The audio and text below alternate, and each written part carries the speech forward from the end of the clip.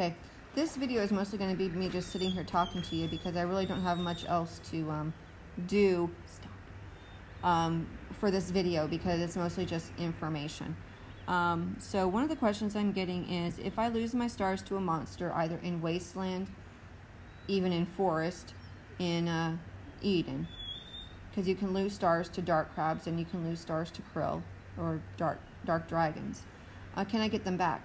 And there are a couple of ways. Number one, if you see them come off of you and can get to them, you can recollect them right there. You can collect stars for other people. So if you see somebody else get hit, even if you didn't get hit, but you can see their stars, you can go grab them and you will help them recollect them. We had a nice image the other day of me getting a whole group hit by a krill, and the stars went flying, but we all managed to run around and get them. Who knows who got whose, but I mean, you don't get theirs, but you can collect theirs for them. They will get them. But you can collect them right there. The only other way you can do it is to go back and find, if you lose them, and you'll get the chopping sound, the slicing sound if you actually lose them. You have to go back and find them in the world, and there is no indicator for where you lost them. So there is no indicator for how many stars you have in a level, anything like that. So you'd pretty much just have to go back and revisit everywhere. Now, if you only lost one or two, I wouldn't worry too much about it if you intend to go to Eden again. Just because one or two isn't going to make that big a difference. But if you find that you've lost a bunch, then it should be pretty easy to find where you can get them. You have to go back to every level, though, and see. They'll just reappear right where you found them in the first place, right in the same places. They'll just be there. So that's how you recollect them. So the rest of this video is about Eden specifically. So if you have not done Eden and don't want spoilers, then stop the video now, because there are spoilers coming up right now. If I lose all my wings in Eden and die, do I lose my cosmetics or friend actions too? No. The only thing you lose in Eden is stars. That you drop stars at all those statues, and then of course when you die you have lost all of your stars. So all of your stars go away. That's the only thing. But everything else you've collected is there still. Friends are there, friend actions are there, wing buffs are there, everything is still there. Now, I'll get to this in wing buffs. If you have bought wing buffs, you will still lose all of your stars in Eden. You will regain those wing buffs afterwards. So you lose all stars, period, and die. That is how it goes. That's Eden. But everything will be regained, and of course you just have to go back through the world and recollect the stars. So that's the replay. That's the replay of the game. That's rebirth. That's the idea. Is that the more times you do this, the more the more light you're returning to the constellations, the more light you're returning to the sky. So it's kind of just keep on going through this and keep on going through this, and making friends, spending time with friends, all of that along the way, building relationships, and that really it does work. So, the other question is the point of Eden to die? Can I beat Eden? No. The point of Eden is to die, yes. There is no surviving. Now, long ago in the beta, the point was to survive. The point was to carry the spirits through, as many as you could. That's how you upgraded your emotes, through taking spirits safely through Eden. They changed that. The point now is to die. That the only way you can be reborn is to die. If you don't die, you can't be reborn, and your game is locked. Brings me to that. A lot of people are having issue with the game, the portals being dark, the game being dark, no constellation table, only Eden. You have to finish Eden. If you've dropped even one star in the last part of Eden, you have to finish Eden. You have to die. So if you only had one star to drop because all your statues were dark, then you've got to die and lose all your rest of your stars. Eden resets. The statues in Eden have a reset, so they're there for a week. Once you've dropped a star at a statue, that statue is going to disappear. So the next time you're in Eden, that week will not be there. So you can only go to Eden a few times before it's empty and there's nothing for you to do there. Storm resets every week at midnight between Saturday and Sunday. So Sunday, it's a fresh day, fresh week. Saturday is the end of the week. Midnight Pacific Coast time in the USA. That's Los Angeles time or Seattle time or Portland, Oregon time. So there's a reset. So until you hit that reset, you're going to have an emptier and emptier last part of storm. Just to be clear, so you don't want to go too often, otherwise you're just going to lose stars for no reason. Also means that if you know you've been through a couple of times, just have a couple more statues to hit, you don't have to collect a whole bunch of stars. So that's how that works. I don't want to do Eden. I don't want to lose my winged flight. You can get your winged flight back. In fact, doing Eden helps you build up your winged flight. I know it's hard. It's a brutal level. And I'm sure a lot of you who are hesitant to do it, I've heard about it and don't want to fear it. But I would say do it once. Just do it once. Find friends. Do it once, and then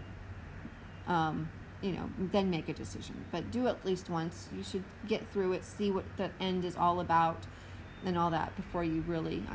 If you're not interested in collecting everything under the sun in the game, you never really have to do Eden. But I would suggest you do it at least once.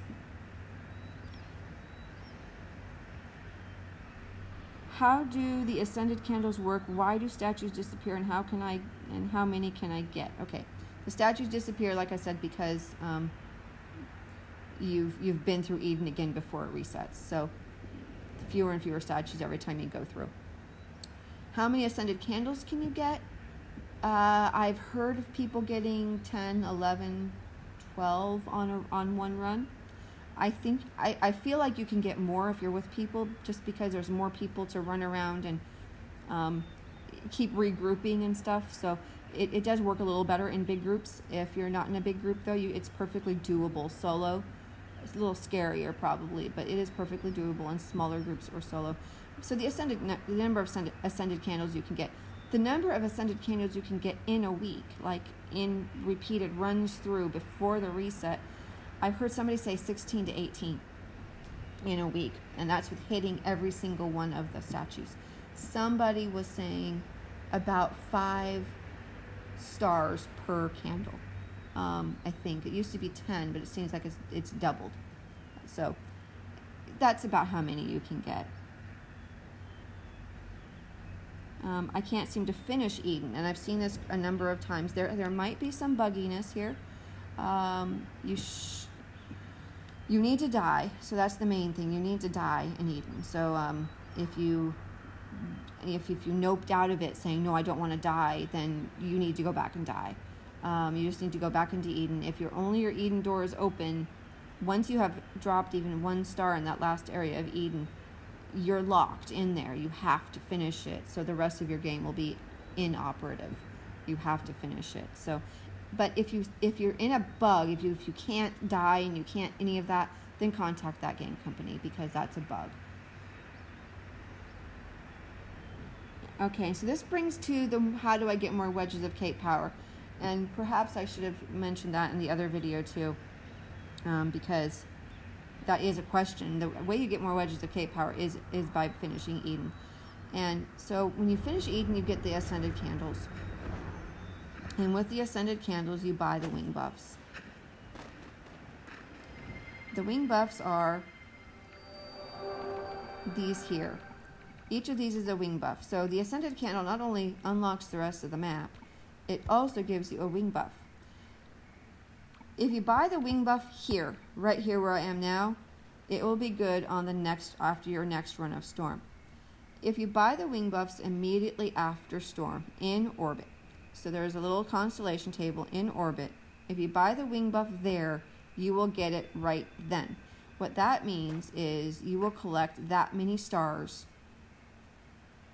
for your next playthrough. So you'll start with 1, 2, or 2, 3, 4 wedges of Cape Power, depending on how many wing buffs you've purchased. So it just lets your rebirth start higher rather than starting at 1. But it doesn't mean you don't die in Storm. You still die, you still lose everything, but then you get to regain it there in orbit in order to not start your rebirth at 1.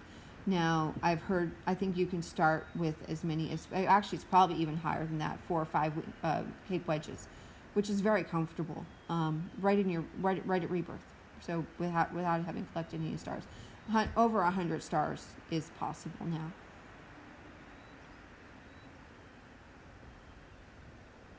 So a lot of people, I'm really scared of Wasteland and Eden, and I don't blame you. Wasteland gets easier. There's definitely ways around. The krill, you just need to watch them, understand where they go, where they're coming and going, and then just go. If you fly high enough above them, they don't see you. Eden, the first parts of it are very predictable, so you can definitely time it. It's easy to strategize if you just patiently wait. Wind, rocks, everything has patterns. Krill have patterns. So you just have to be patient and watch. The last part of Eden is difficult to strategize. You can to a point if you're with people, but for the most part, it becomes just run and get as many statues as you can. But I would really suggest you do it at least once. Both Wasteland you need to do. Eden, do it at least once just to see how it goes. And like I said, dying is part of it. So no shame in that. No feeling like you lost the game because you didn't. There is no surviving. Surviving is, in fact, breaks your game. I have survived it before, and it's like, I want to be able to play again. So you don't. Yes, there's no shame in dying because that is the point of the game. So good luck. If there are more questions, please ask. I have other videos. I have walkthrough videos. I have streamed videos of trips through Eden. And that just shows how to kind of go about it. Okay? Good luck.